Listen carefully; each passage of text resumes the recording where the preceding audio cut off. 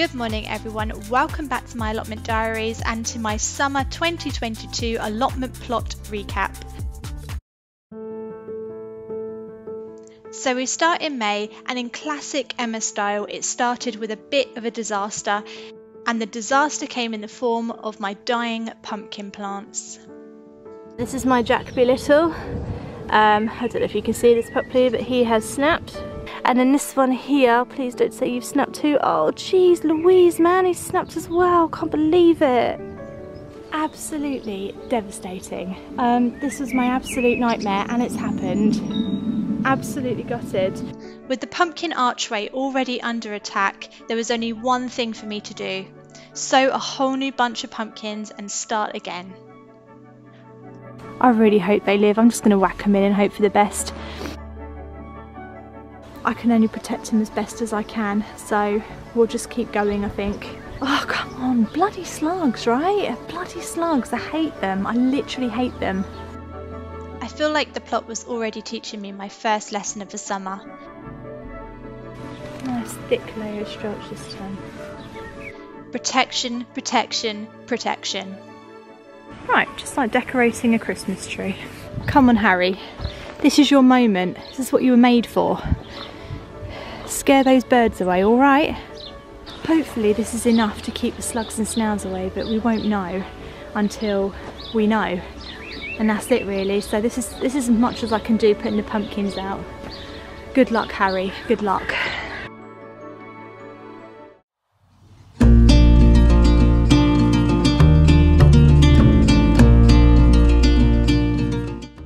As we ventured deeper and deeper into the month of May, I was amazed at the amount of harvest that I was getting from my allotment plot at such an early time of year. This has honestly never happened before. The broad beans have sort of exploded and I'm actually starting to get broad beans on them, which is really exciting because I've never been able to harvest broad beans before. Broad beans, actual broad beans. I was going to say actual human broad beans, but that wouldn't be very nice. Look at these.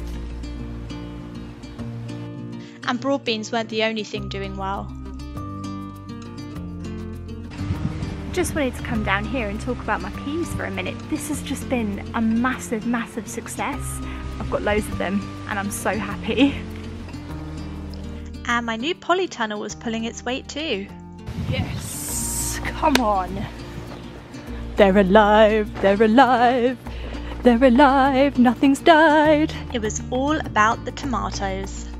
They are so massive and I can see even more flowers. But of course not everything I harvested was perfect. Oh, I think I got one. I think I got one. That. Oh no. That time they've been growing, I'll bloody eat anything right now. He's a good one.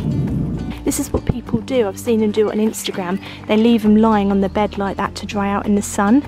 So I'm going to do that because I'm going to come back tomorrow anyway. I think they look like I know what I'm doing. That looks quite impressive, doesn't it? I'm happy with that. I'm not holding out as much hope for the garlic because I just don't feel it.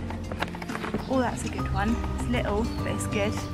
Most of them look like this. They've got like this white stuff on. That means that it's gone rotted or something. This one hasn't got it. This one looks good, but it's so bleeding tiny. It's teeny tiny garlic, but it's my teeny tiny garlic. It smells like garlic. So I've grown something that vaguely resembles garlic, which is a half success, I'd say. And I've got a teeny tiny one that looks possibly edible. Possibly edible, we'll take that today, I think. It really looks like I know what I'm doing. If they just don't get too close, they won't see it's all rotted and like covered in insects. That looks fantastic, doesn't it? Chuffed with that.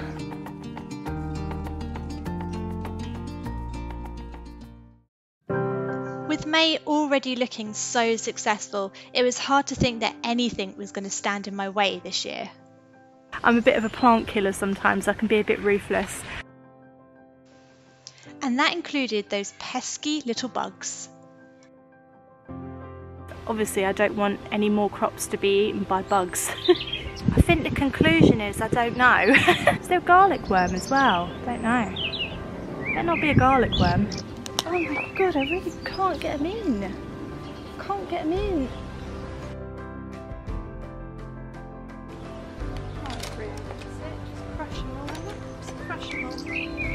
just crush them all now. We won't even give them a chance. We'll just crush them with cloche. Oh,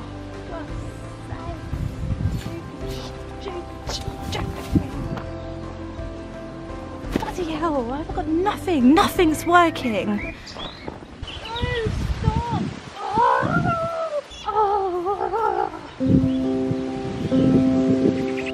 Normally it doesn't get to me, but I think with the pumpkin thing and now this, it's just got on top of me and I just feel peed off. I'm having to use a broken bloody spade again.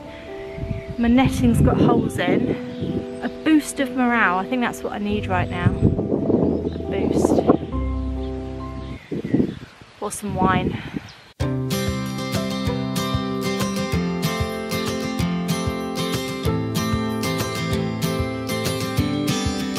Good morning everyone, welcome back to my Allotment Diaries. Potatoes are coming up because they've all flopped over and I just think they're ready to come up now, so I'm going to whack them all up. We'll see what we get, which in itself massively exciting. Woo! Harvesting these potatoes was exactly what I needed after the attack of the bugs. Lovely. Oh god, if I don't drop it and bruise it.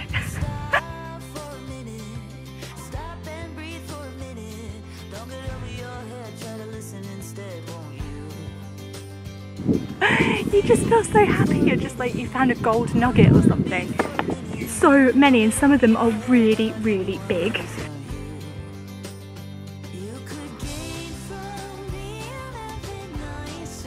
So feeling on a high, I did exactly what I do best and started whacking everything I could into my allotment plot in the hope that something would grow.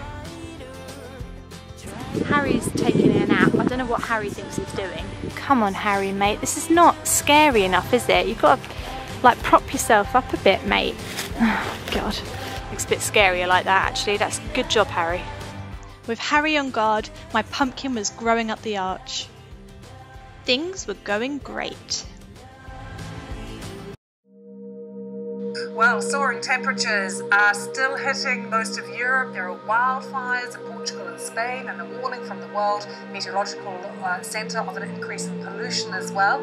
The past hour or so, we've had the UK Met Office issuing its first ever red warning for extreme heat. And then came the heat wave. Well, where it's going today is not great because we've had quite a major heat wave in the UK, but I think the sun has just got to them. I hope they sort of bounce back a bit because they have still got some green in them. This one sort of got a bit scorched, but he's still got green on him. He might come back. Not everything was killed off though. That's a bit of a tomato glut, isn't it? Oh my goodness! I've never seen so many tomatoes on a single plant. Wow, it's like a jungle in here. Oh my goodness, look at all these tomatoes! See, it turns out I didn't even need a polytunnel this year. Thanks to the heat waves, the tomatoes were absolutely thriving. I have never picked so many tomatoes in my life, and they are all delicious. And they weren't the only crops thriving. Oh my goodness. Look at that. I think that is a turnip. That is an actual living turnip. And there's another little one there. Oh my goodness. Actually grown a turnip. You been okay? Oh good. One of my other sort of surprise successes of the year, and I say surprising because I didn't expect it to grow, I thought it would all just perish and die, is my sweet corn. I say all, I had 13, I've now got 1, 2, 3, 4, 5, 6, 7 out of 13, but had I known it would grow, I probably would have brought some more seeds. But yeah, it's surprising but happy surprising. See, there we go, easy, that worked quite well. But we get up and start from the ground.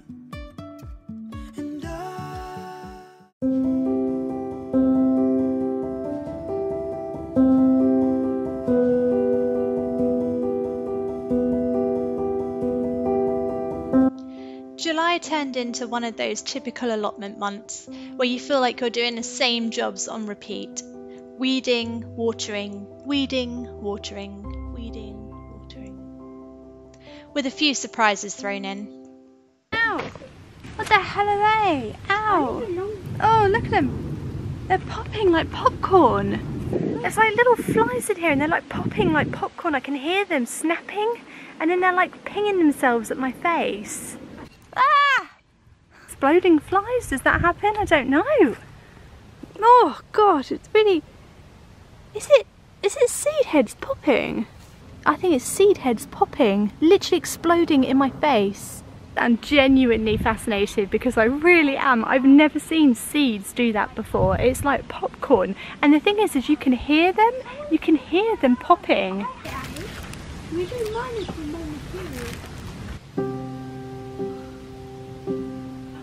So I absolutely cannot be at this allotment plot today and not talk about this bed. This was the bed that I whacked it all out in, literally just whacked it out in the ground, watered it and then said that would be dead in a week. Have you ever seen a bed thriving more, especially at my allotment plot? This is insane. I've literally grown a lettuce the size of my head. It tastes so good.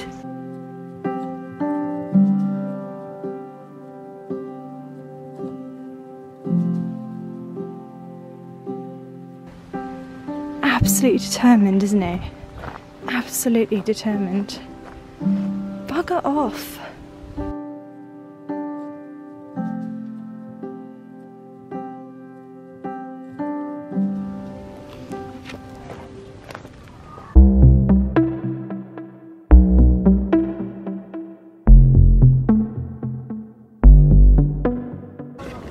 Look at the size of this cauliflower. Absolutely, I mean, here's me standing. It's massive, it's huge. By August, the plot was feeling alive again. I was back on top of it, planting, whacking stuff in, sowing new seeds ready for the autumn winter, and feeling good.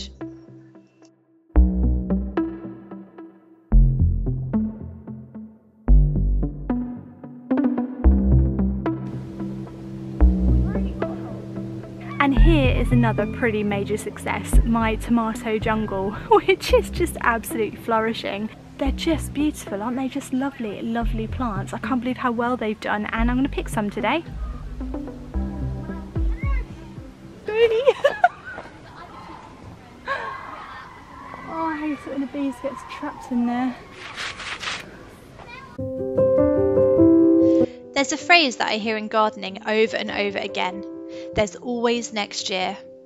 I don't think that phrase has ever rung as true as it has this year for me.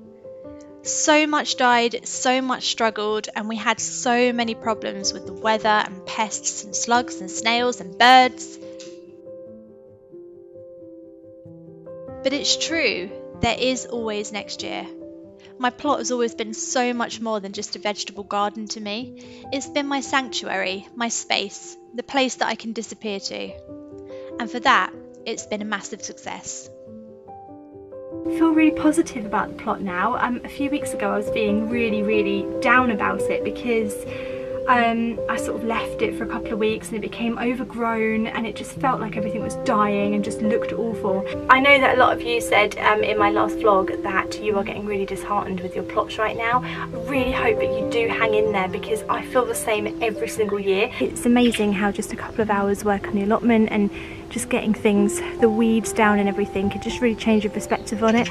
Keep plodding along, keep trying to make sense of it all and make some kind of structure out of this complete chaos. I hope these vlogs inspire you to get out there and get growing. Grow something, grow anything, grow some lettuce on your balcony, anything at all. And if you don't get a pumpkin arch, you don't get a pumpkin arch, stuff it. Try again next year. Do you know what I mean? It's not the end of the world, so onwards and upwards. Hope you enjoyed the vlog. So I will be down here every day checking on my pumpkins, making sure those pesky birds and slugs have not got their hands on them yet. And I'll see you in my next vlog, guys. I hope you've enjoyed the vlog today. See you next time. Thanks for watching.